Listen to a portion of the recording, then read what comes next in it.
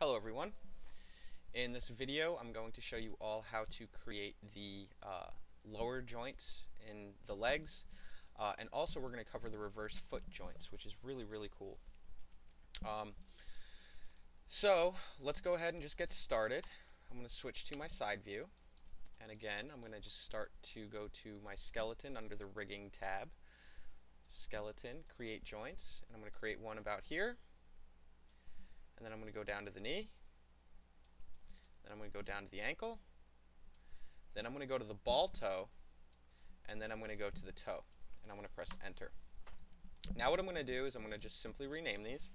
L hip joint.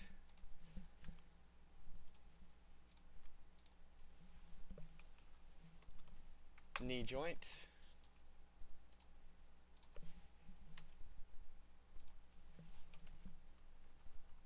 Ankle joint.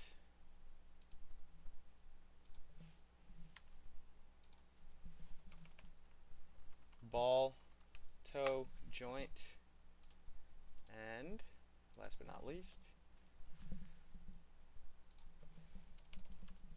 toe joint. Alright, now again I'm going to need to switch to my front view and just put this into place. So again, whenever you're creating joints in an orthographic viewport, it will, whatever direction that viewport's going to, it will basically create it at whatever that direction is equals 0. So x equals 0, y equals 0, z equals 0. Alright, so the side would be x, the top would be y, and the front would be z.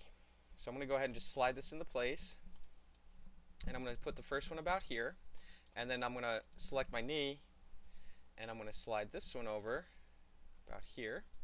And just like we did with the elbow, we need to keep this bend in the knee. We need to keep that bend in the knee, and that's basically telling Maya that we know how we want that joint to bend.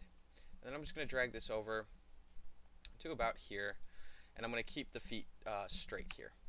And now that I've got that all named and set up properly, I can go to skeleton and mirror joints. I'll hit the little settings just so you can see. We're going to mirror across Y and Z, and we're going to search for L and replace with R and mirror. And you'll notice right away our hip joint, our knee, our ankle, our ball toe, and our toe joint. Now we're going to create something called the reverse foot joints. Now this one is a little bit trickier, but honestly it's the same exact concept. We're going to switch again back to our side viewport, and we're going to go to skeleton, create joints, and we're going to start at the heel, and then we're going to go to the toe because it's going to be reversed. Then we're going to go to the ball toe, and then we're going to go to the ankle, and we're going to press enter. And you notice how I'm like hovering directly over them, because that is an important piece of information to know. So we started at the heel, so L reverse heel JNT. So I name all of these joints with the term reverse, because this is going to be the same thing as ball toe, except it's going to be the reverse ball toe. So it is important to know.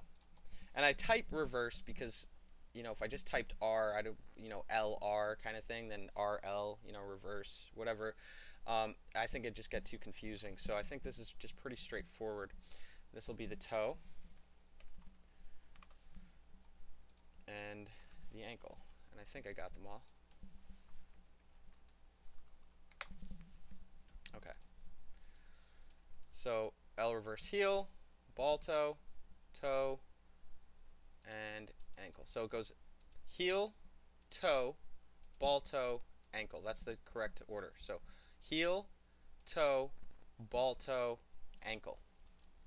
Alright, now I'm going to simply drag this into place right over there. And the next thing I'm going to do is I'm going to create two joints. And I can create this from my top view, which I would like to do preferably. However, I'm worried I'm going to get too discombobulated with other joints in here. So I don't want to mess anything up in the top view, but preferably if it were an option, I would definitely prefer the top view. However, since I got a little bit too much going on in that viewport, I'm going to do it in my side viewport. And again, I'm going to go skeleton, create joints, and I'm actually going to start on the outside. And I just pressed escape, so if I realized that I placed one joint incorrectly and I was going to place another one here, if I press escape, it just cancels out the whole thing. So I'm going to start on the outside of the toe, or outside of the foot. I'm going to hold shift to make it a straight line, and I'm going to go straight across to the other side and then press enter. So this is going to be L reverse outer JNT. Oh, and I have a little example here, so I have it named.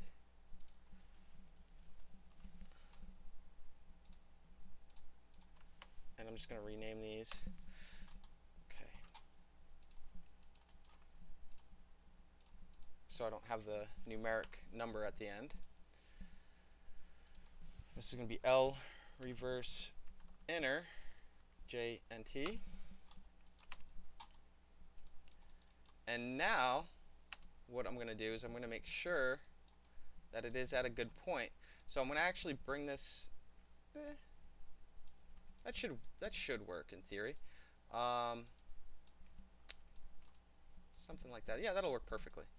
So I'm going to put it about here, slightly behind the ball toe. And then from here, you'll notice this is parented because what these joints are actually going to control are going to be the sides of the foot. And then from here, I'm going to select the heel, shift select the inner joint, and press P. So now when I do this, you'll notice this foot kind of turns this way when I rotate it this way on this joint, and then I rotate it this way on this joint. So let me bring up the example because I know it is a little bit confusing. So let's just do shift P. Oh, no. Shift P. So the first thing we do is we create this joint on the outside, then we create the joint on the inside. And then we take the heel joint, we hold shift, we select the inner joint and press P to parent.